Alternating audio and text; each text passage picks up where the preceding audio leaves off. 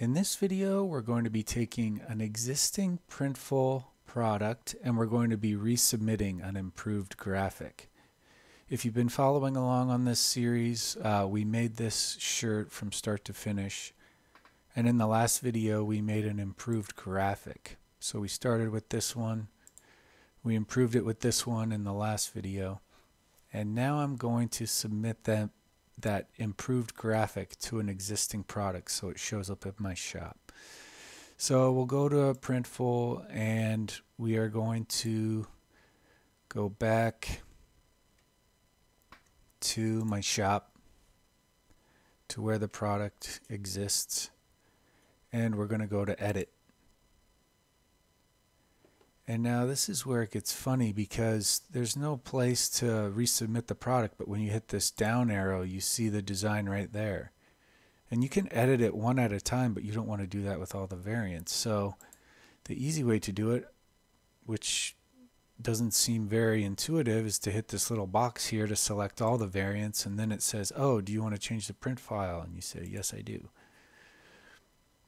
So now you can go ahead and bulk change all of the print files. Remove that one. Let's upload our new one. Where is it? Is this it?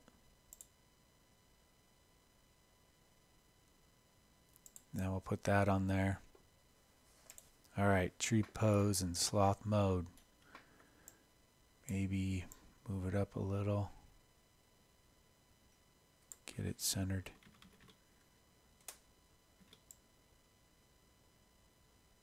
Sometimes it doesn't want to get centered very well. Okay.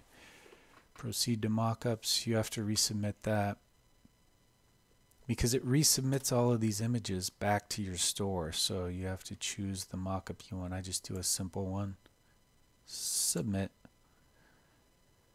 And it says changes will take effect shortly. So while that happens, I will also give you a heads up that if you used Placeit to do a mockup to display the shirt in your store, you're also going to have to change that.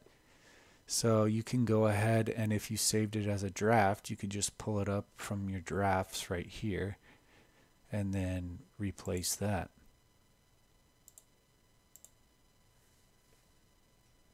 And we'll move that up. Crop. Okay, great. And then you download that.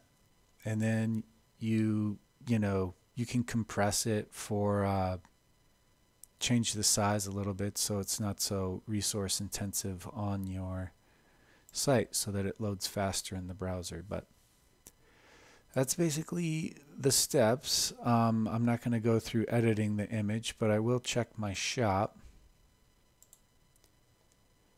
just to see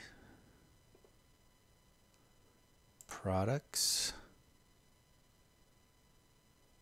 edit, and you can see right here there's the one with the writing. I still have to change the featured image because I haven't gone through all of the editing yet, but you can see it right here in the product gallery. It has uploaded those images for that. I just have to re-upload the image for this one.